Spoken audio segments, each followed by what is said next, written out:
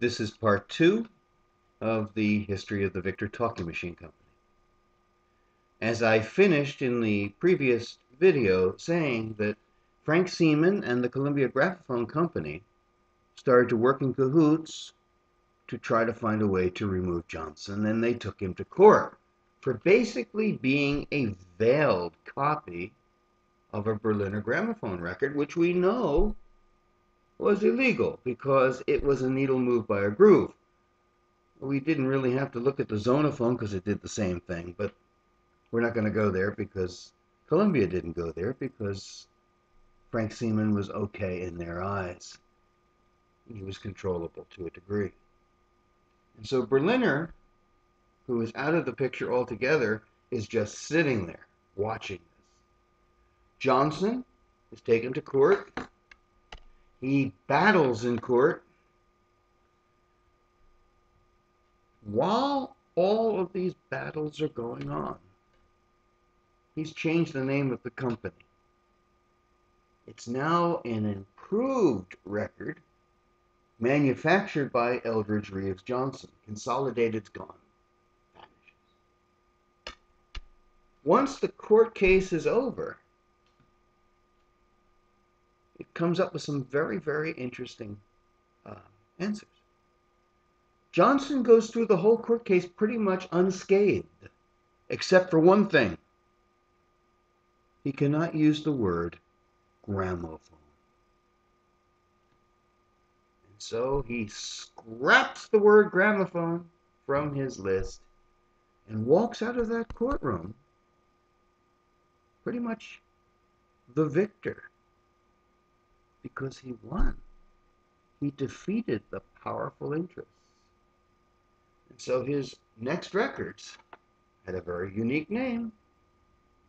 They were called Victor Records, manufactured by Eldridge Johnson. Now that's all well and good,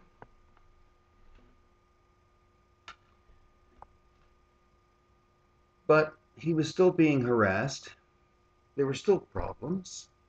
Zonophone was still there. Columbia was still there. And so throughout 1900, Johnson kept trying to make improvements. And he did. And he came up with the 10-inch Victor Monarch record, manufactured by, of course, Eldridge Johnson. And then in the latter part of 1901, Johnson and Berliner pool their patents and create an entirely new company. And it's called the Victor Talking Machine Company, of which this is their first label. The Victor Monarch record, manufactured by the Victor Talking Machine Company of Camden, New Jersey. Although much of their offices are in Philadelphia, they use Camden as their home base, at least in all their advertising. Now, another thing that's very, very important with all of this, and that is, as I'm moving records here,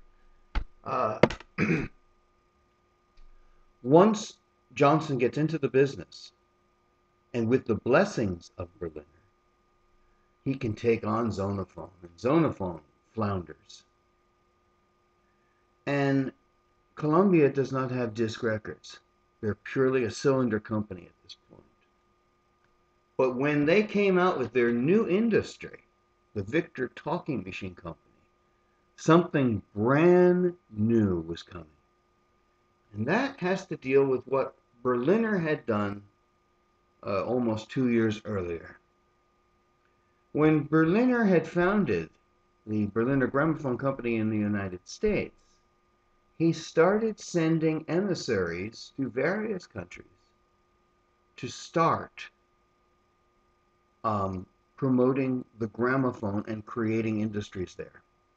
And so you had a gramophone industry in Germany, you had a gramophone industry in Russia, you had a gramophone industry in England, and in other areas as well.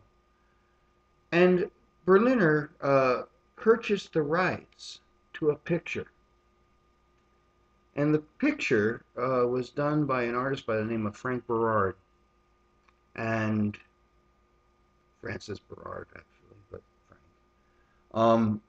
And it was a picture of a little terrier looking into a cylinder machine. And he tried to sell it to the Edison Bell people in England, and they weren't interested. And so he happened to go into the gramophone company, and the head of the gramophone company was a fellow by the name of Barry Owens. Barry Owens was very, very bright, impulsive at times. And Berard asked him that he wanted to use one of their new horns. He wanted to update a picture, and of course, Owen said, "What's the picture of?" And he said, "Well, it's a picture of a little terrier looking into a Edison Bell cylinder machine."